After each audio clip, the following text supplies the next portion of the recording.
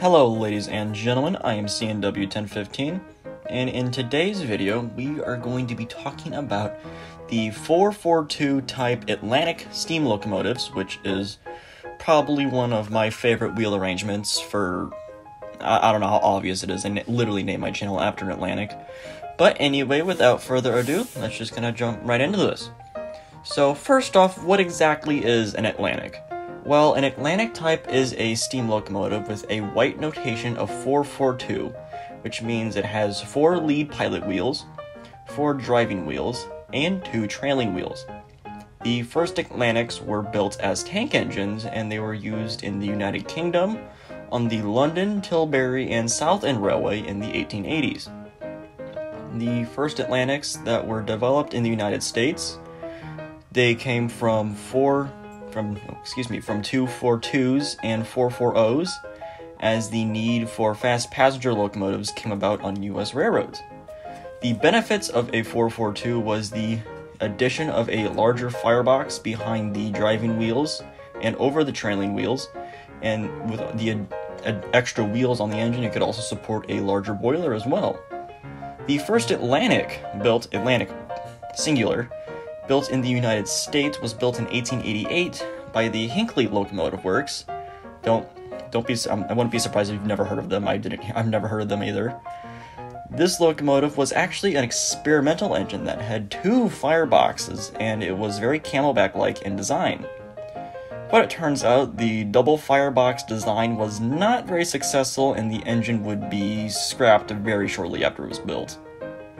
The second and more successful class of U.S. Atlantics were built by the Baldwin Locomotive Works in 1894 for the Atlantic Coastline as their I-2 class, and this is most likely where the class got the name Atlantic from.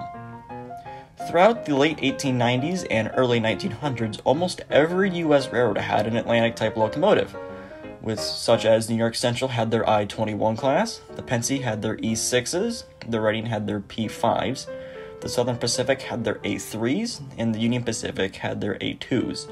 The Chicago Northwestern had their Class Ds, the Missouri Pacific had their A79s, the Milwaukee Road had their Class As, and the Santa Fe had their 1452 class, just to name a few of the various classes of Atlantics. In their heyday, there were many different types of Atlantics built as well. Some were built as camelbacks, like on the Reading, Long Island, and Central of New Jersey railroads, and others were even used as inspection locomotives, like this one example that I found off the Reading Railroad.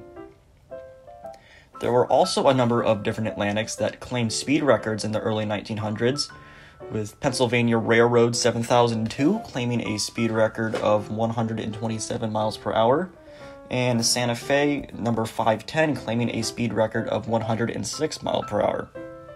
Many of these when these locomotives were first built, they would be used on mainline passenger trains, but when railroads began to shift from wooden passenger cars to steel passenger cars, it would soon become apparent that the Atlantics were not well equipped to pull the heavier steel cars, as many Atlantics were built with large diameter driving wheels, which were quite good for speed, but were not very good for getting traction. By the 1920s, many Atlantics would find themselves displaced by 460s and 462s, and they were now finding themselves on branch line trains and on commuter trains throughout the 1920s and 30s. However, there is one odd case in the 1930s that would be the exception to this. In 1935, the Milwaukee Road would build 4 Class A Atlantics for their Hiawatha service between St. Paul and Chicago. The Class A's were the last Atlantics built in the United States, and they were also the most powerful Atlantics ever built in the U.S. And these trains were the first locomotives in the country, I believe, that were designed for regular operation at over 100 miles per hour. Unfortunately, the Atlantics, their short service life, for most of their service life, they would be supplemented by 462 Pacifics, and all 4 of them would be scrapped by 1951. By the 1930s and 40s, many railroads would begin to scrap their Atlantics, with some examples surviving throughout the 1950s, only in a few rare cases. Most of them were scrapped in the 40s.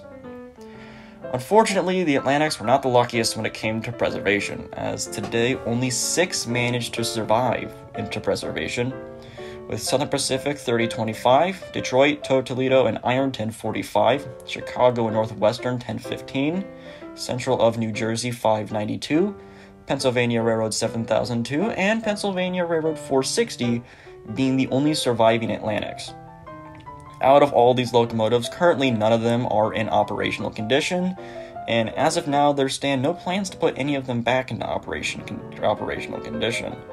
However, Pennsylvania Railroad 7002 did, for a very brief moment, operate on the Strasburg Railroad in the 1980s, between, I believe, 1983 and 1989. But when the Strasburg Railroad became in possession of ultrasonic boiler testing equipment in the late 1980s, they would discover that 7002's firebox was too thin for safe operation, so in 1989, 7002 would be retired from excursion service. The Atlantic type of locomotives are some of the most elegant and some of the fastest steam locomotives ever built, and now this iconic yet somewhat elusive class of steam locomotives have rightfully earned their place in railroad history, I believe.